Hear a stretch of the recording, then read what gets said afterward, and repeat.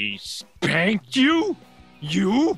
Bart Simpson? I begged him to stop, but he said it was for the good of the nation. Welcome to Watch Mojo, and today we're counting down our picks for the top 10 facts about The Simpsons that will ruin your childhood. Oh my lord, she's dead!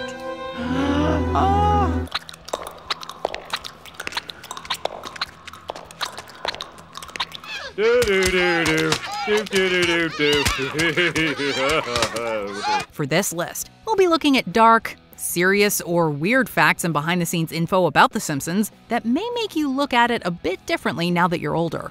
A spoiler alert is in effect. What Simpsons moments ruined your childhood? Let us know in the comments. Number 10. Maude dies.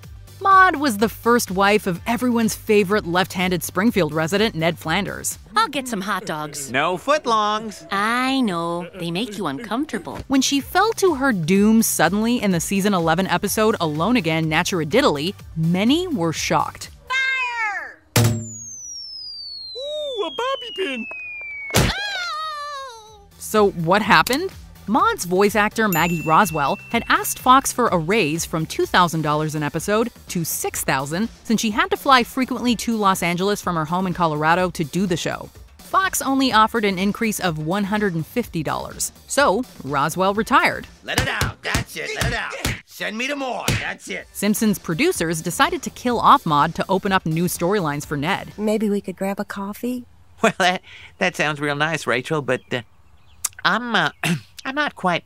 I understand. The dispute was eventually resolved and Roswell came back to the show in 2002.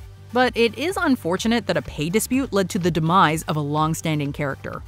Number 9. Matt Groening didn't want to promote The Critic. A Star Is Burns is a classic episode that gave us the joy of man getting hit by football and the knowledge of Steven Spielberg's non-union Mexican equivalent, Señor Spielbergo. What you might not know is that this is the only episode of The Simpsons without creator Matt Groening's name attached to it. In the opening and closing credits, you'll notice Groening's name is suspiciously absent. This is because he was absolutely against the episode, since it included Jay Sherman from the animated series The Critic. Bart Simpson, meet Jay Sherman the Critic. Hello. Hey man, I really love your show. I think all kids should watch it. I suddenly feel so dirty. Groening was quoted as saying, "I feel this encroachment of another cartoon character violates the Simpsons universe." He even went so far as to air his grievances publicly to get the episode pulled. But I will suggest that there may be better things in life than seeing a man get hit in the groin with a football. Number 8. Maggie's pacifier sounds. Ah yes, after more than 30 years, Maggie is still the baby of the family. And we're still waiting for her to say her first full sentence. We know, she spoke the word daddy in Lisa's first word. Daddy. But she's been pretty quiet outside of a few Treehouse of Horror episodes. Maggie is known for sucking on her pacifier. Well, that and shooting Mr. Burns. I said drop it. Have you ever stopped to wonder who provides the pacifier sounds? It turns out that Matt Groening himself was the person who entered the recording booth to provide Maggie's signature sound, along with, apparently, early Simpsons animator and producer Gabor Chupo. There's just something unsettling about hearing a grown man sucking on a pacifier. 20% off at Lullabies! Just tell him Big Baby sent you! Number 7. Maggie costs relatively more. Sticking with Maggie, in the show's opening credit sequence when she's scanned at the grocery store, do you remember what price is displayed? However, incredibly quickly? If you said NRA forever, that was just a one-time trivia gag for the 138th episode spectacular. Maggie scanned at a cost of $847.63 until 2009 when the sequence was redone. In this update, the cash register originally displays a $243.26 total. But when Maggie is scanned, the price doubles to $486.52.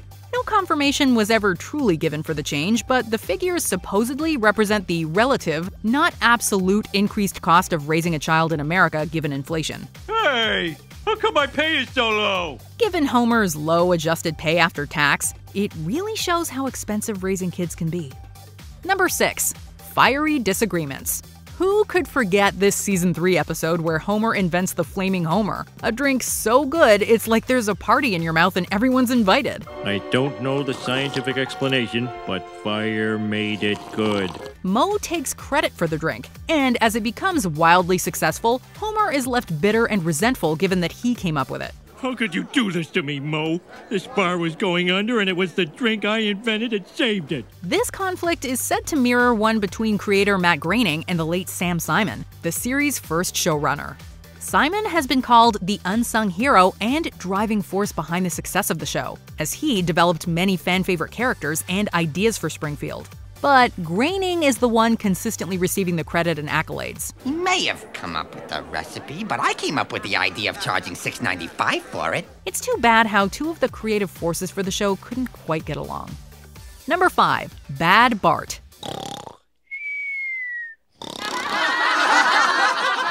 It's hard to believe it now, but there was a time when Bart Simpson was deemed a bad influence to a generation of impressionable youth. Be like the boy. Be like boy! Be like boy! With slogans like underachiever and proud of it, and I'm Bart Simpson, who the hell are you, found on t-shirts, it's easy to understand the moral panic the show produced during the early 90s. Don't have a cow, man. See? That's my expression. With Bart mania in full swing, some cultural observers began to voice their concerns over Bart's behavior, due to his rebellious nature and a perceived lack of discipline or consequences for his actions. This led to Bart being viewed as a bad role model, and it wasn't unheard of for schools to ban t-shirts featuring his image. Jeez, don't have a cow, man. Okay, dude. I wouldn't want you to have a cow, man. Here's a catchphrase you better learn for your adult years. Hey, buddy, got a quarter? Number 4. Beef with the Bushes. The moral panic around The Simpsons didn't end with Bart. Hello, Mr. Bush. Conservative groups in the United States also took issue with the show as a whole, and saw it as contributing to the decline of American values and culture.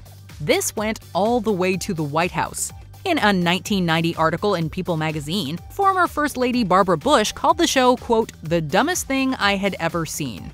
A few years later, during a speech, former President George H.W. Bush called out the show, saying that he wanted American families to be, quote, a lot more like the Waltons and a lot less like the Simpsons. Hey, we're just like the Waltons. We're praying for an end to the Depression, too. The Waltons was a great show, but that's a burn. Now he steals my right to raise a disobedient, smart-alecky son. Well, that's it! Number 3. Homer and Krusty being the same. Those are supposed to be baggy pants. Baggy! Ooh, I've never had a pair of pants that fit this well in my life. Have you ever looked closely at Homer and Krusty the Clown?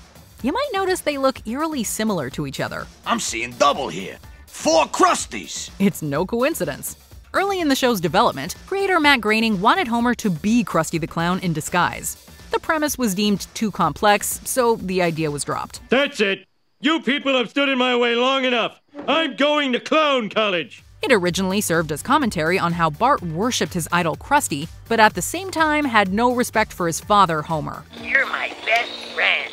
Thanks, Krusty. It would have been a weird twist to see the show handle such a deep and complex idea, but we're happy with how Krusty turned out without going down this road. Number 2. Chillingly accurate predictions. The Simpsons has a knack for making some bold predictions. Now, look into the flame.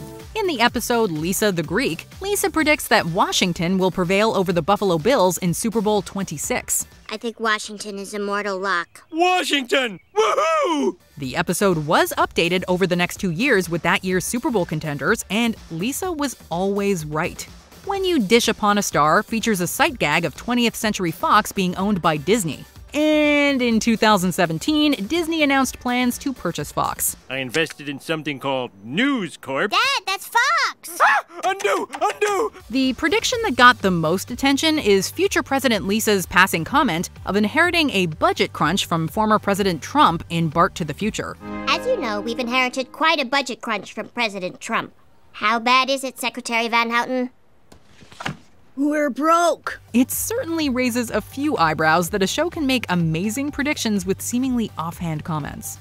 Before we unveil our number 1 pick, here are some honorable mentions.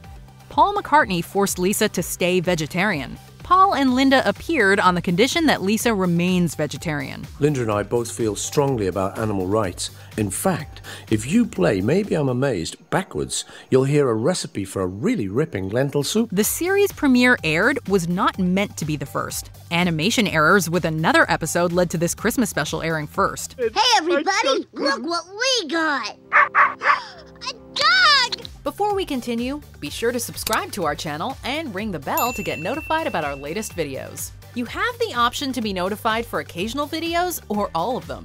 If you're on your phone, make sure you go into your settings and switch on notifications. Number 1. The tragic loss of Phil Hartman. Tragedy struck The Simpsons in 1998 when crucial series contributor Phil Hartman died. This deeply shocking and upsetting moment is the reason why Troy McClure and Lionel Hutz are no longer featured in the show. Hi, I'm Troy McClure. You may remember me from such educational films as 2 - 3 = -fun. The characters were retired out of respect to Hartman. He was a favorite of the writing staff, and they worked him into as many episodes as possible. You take a dash of Dad, a pinch of Mom, then we bake for 9 months and... that's good Billy. In total, he appeared in 52 episodes, and voicing McClure was one of his favorite roles, with him once claiming, quote, "I do it for the pure love of it." It's sad to think that we'll never again hear a new, "Hi, I'm Troy McClure. You might remember me from," or witness the incompetence of Lionel Hutz in the courtroom. Do you have any evidence at all? Well, Your Honor, we've got plenty of hearsay and conjecture. Those are kinds of evidence. Do you agree with our picks? Check out this other recent clip from WatchMojo, and be sure to subscribe and ring the bell to be notified about our latest videos.